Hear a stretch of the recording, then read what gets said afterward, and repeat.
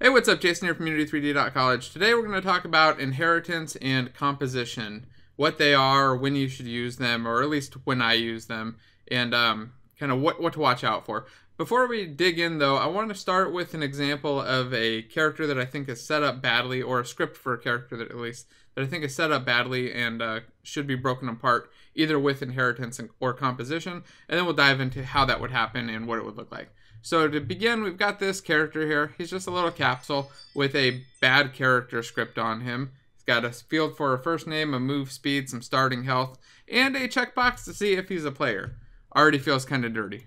So let's open that script up and see what it looks like. So in here, my aptly named bad character script, we've got some fields here for name. We've got a move speed. We've got a health, a player check. These are all the things that we saw in the editor. Remember, they show up because the serialized field attribute is there. And they're set as protected because in the other example, we are using inheritance. For this bad character, it doesn't really matter. Imagine it's just the same as being private. Now, in Awake, we set our health to the starting health, and then we can take some damage. If we take damage, we die. Dying is just destroying it. And then in our update, we have this check. If it is a player, do movement from input. Otherwise, do some AI movement. And the AI movement's not filled in, but the input for a character was just based off of an axis, like a joystick or something. So this would move a character around, and if we hooked up something for the AI, we could toggle it to be a player or not a player and have it move around. And it seems reasonable, right? And I guess if this were the entirety of the code for the character, it probably wouldn't be so bad. It would be a little bit messy because we're doing a couple different things in here. We're reading input, dealing with health, killing this thing, handling its life cycle. But it wouldn't be terrible because we're only at 50-something lines. It's still small enough that anybody could comprehend it. But in a realistic situation, this is going to grow, right? We're not going to have just starting health. We may have some other attributes on here. We may have a mana thing or a number of cards or whatever it is for your game, and it's going to keep adding and adding and adding. We keep getting more and more things, and what I see a lot of is people do this and they just start building up these big giant monster classes that, it's 1,000 lines, 2,000, 3,000 lines, just full of a bunch of logic that really should be split up, and it's super hard to follow, really hard to refactor, hard to split things out, and you start ending up with a lot of this kind of crap. This check to see, like, hey, is this a player? Is this box checked? If this box is checked, go do a totally different flow of stuff. And it, like I said, gets to be pretty problematic as soon as you build it into a bigger project. So let's jump over to some of the alternatives. The first one I wanted to talk about and look at is just using inheritance. So in this inheritance folder, here, let's slide that down. By the way, if you hold control and mouse wheel up and down, it adjusts that view. I like to go to the list view when I'm looking at most things that aren't images. It's also this little slider down here. Anyway, let's open up the player character and take a look. So the player character class is actually not doing much. Because we want to look at the character first. I opened up the wrong one, so we want to open up character. Character is doing a decent amount because this is our base class. This class has the first name, it's got a move speed, it's got starting health and health. It has all of the things that our character would need, whether it's a player or an NPC. So if it's an NPC, it needs health. If it's a player, it needs health. They both move, they both have names. It also has the shared functionality of taking damage. So our players and our NPCs take damage. If they take too much, they die. Okay, makes sense so far. Now let's go back to that player character that I skipped ahead to earlier and take a look at this guy. So here you'll see that in the player character, we're actually using the update method. Again, in the character, we weren't using update. If we were, we would have to call into that base update and we'd have to do an override. Right now we're not. In fact, let me just show you how to do that real quick. So if we were needing to do something down here, we'd do a protected virtual void update. And this would like do something in the base update. And then in the player character, we would change this to be protected override void update. And here you'd want to call base.update. So that's just going to make it call into the update on the base class. And remember, the base class is just defined here by putting a colon after the class name. So our player character is inheriting from character. Right now, it's actually calling into the base update method. Doesn't do anything, but it's calling it. And then we're calling this do movement from input. And here, we're just getting the movement axis from the axes again, and then moving the thing. Cool. That's perfect for a player. You know, we want the player to move around based on input. But let's look at the NPC. The NPC would be different, right? So on the, let's change this back to protected override, since we're calling into the base and do base.update. Now in here, we may want to do our movement totally different. So instead of reading the input, our NPC has a method called do AI movement, and then this would figure out how the character would move around. And this might seem like a perfectly fine way to split things up, right? Like you've got a base set of functionality, then you've got a bigger set of functionality. A lot of the time this works. It works great if you're doing really small things too. I use this all the time with relatively small classes that aren't doing a whole lot of things. In this case though, we're still going to end up with a situation where our character and our NPC are doing quite a bit unless we start splitting things out. But we're also going to run into some weird edge cases, right? So say we've got another type of NPC that's not just a regular NPC, but maybe it's a merchant, right? And then the merchant, you know, it's an NPC. It should spawn and maybe walk around. You can interact with it. But we don't want it doing whatever this AI movement is. Or maybe in here we've got like a do combat stuff. And then this is, you know, responsible for making him go get aggro and attack things. If it's a merchant, we don't want to call this and just like check to see, hey, if I'm a merchant, like what you could end up doing, and what I see done a lot is things like, here, let's just code it up. So we'd have another class here, public class merchant, and it would inherit from an NPC. And then on here, it would have like a public list of string get items, whatever. Return null. We're just not going to give back an actual list. Here, actually, let's just make it a string. We'll return back a list of items. Right now, it's just totally fake. So what would happen here, though, like I see people do this, they'll create this merchant, but then when they spawn their merchant, it's still running this do combat stuff. And what usually ends up happening is something like, hey, if this is merchant, return. Like, don't do this if this is a merchant. Still, like I said, it works, but it's getting sloppy. It's not following solid principles at all, and things are going to get problematic. Now, again, that doesn't mean don't use inheritance. There are a lot of cases where inheritance is perfect.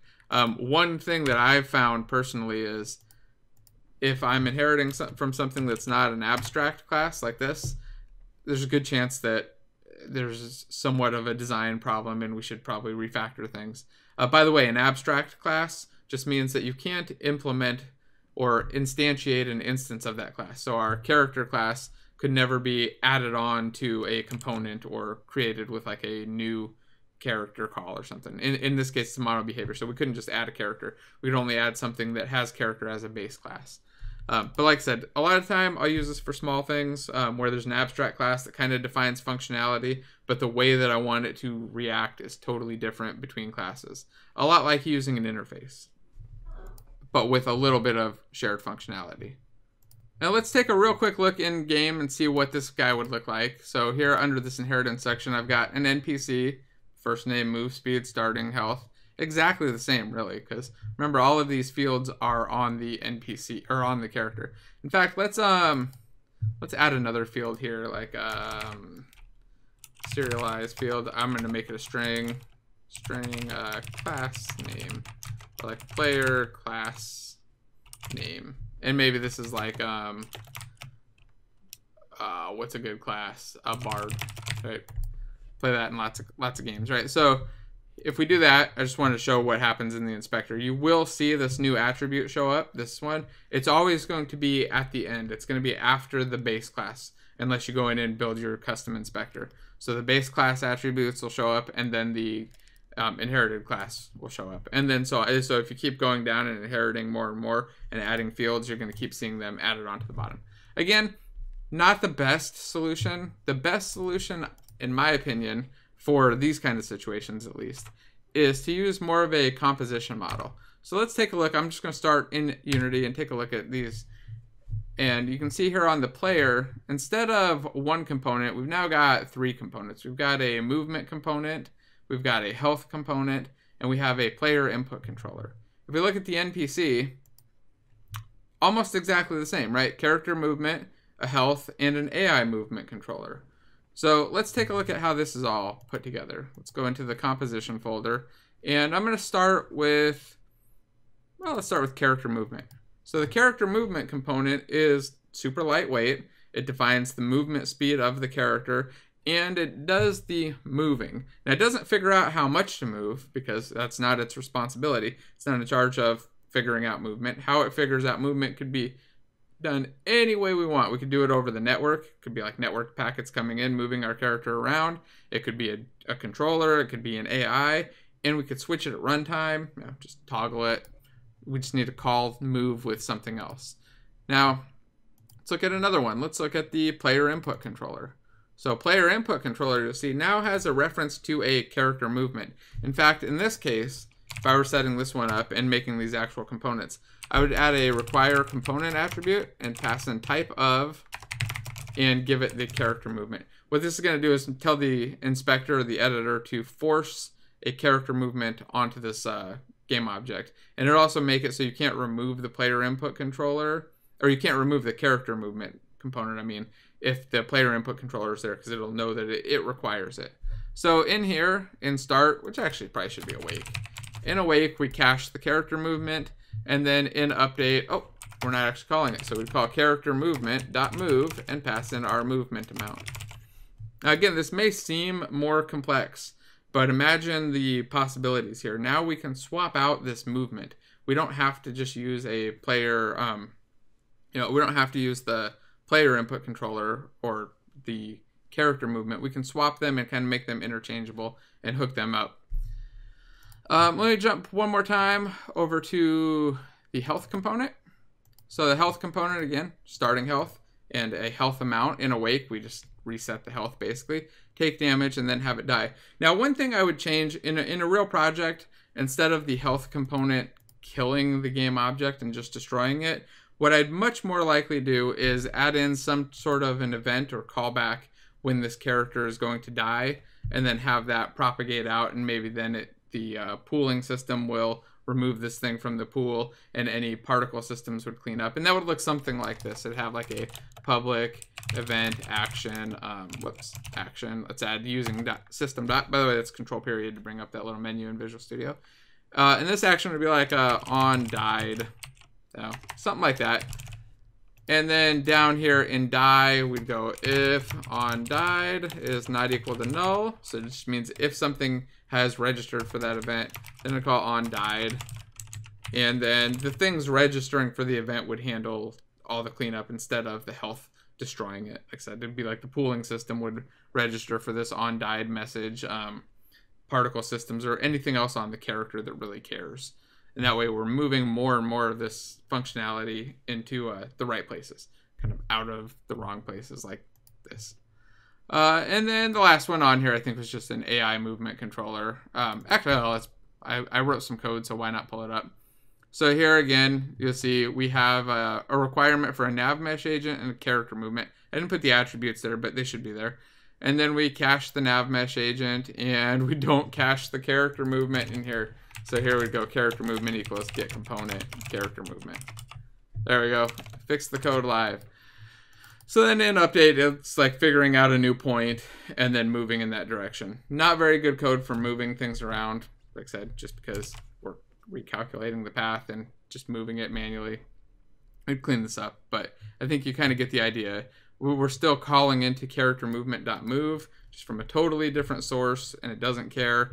And then everything is just composed on these objects. So if I want to change this NPC to work like a player, I can simply remove this component, the AI movement controller, and drop in a player input controller. Now this is really useful when you're going in and like debugging a game, testing things out. Maybe you want to take control over some NPC, you just want to swap it right here. You could also hook it up in code so that you could swap these components at runtime, or even make them not game object components and just have them be regular old classes that you swap and instantiate at runtime. Anyway, I hope this kind of clarifies the difference. Again, inheritance, still really valuable. It's just not a go-to for everything. It's not like the end-all solution. You should use a mix of inheritance and composition in your projects. I always look for composition first. You know, what parts can I pull apart and slap together to make into something useful? And that's kind of what Unity does, right? We have these objects made up of a bunch of different components: mesh renderer, capsule collider, this capsule, we add a rigid body and a collider, all kinds of stuff. These are all components. The system is built for it. Use it, take advantage of it. It'll make your life easier, make your code cleaner, and happy times. Anyway, thanks for watching the video. If you have questions, comments, or just suggestions, please just drop them below. Don't forget, like, subscribe, and all the fun stuff.